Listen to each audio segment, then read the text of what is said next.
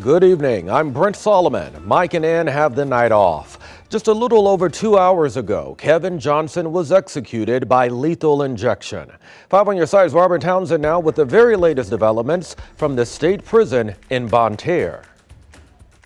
After more than a 2-hour wait, Kevin Johnson was executed here at this state prison for the murder of Kirkwood Police Sergeant William McEntee 17 years ago. Bill was killed on his hands and knees in the front of strangers and people he dedicated his life to.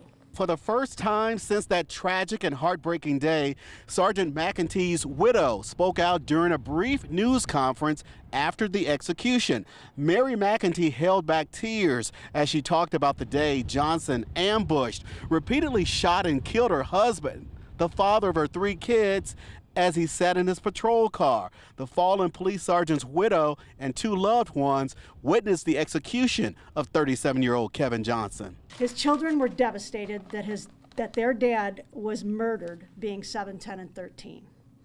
They didn't have a chance to say goodbye. It took 17 years of grieving and pushing forward to get to this point today. This is something I hope no other family has to go through, because you truly never forget or get over. Mary McEntee only read her statement and did not take any questions from reporters. 4 of Kevin Johnson's family members witnessed his execution. In Bonne Terre, Robert Townsend, 5 on your side. And that execution was delayed as officials awaited a decision from the DOJ.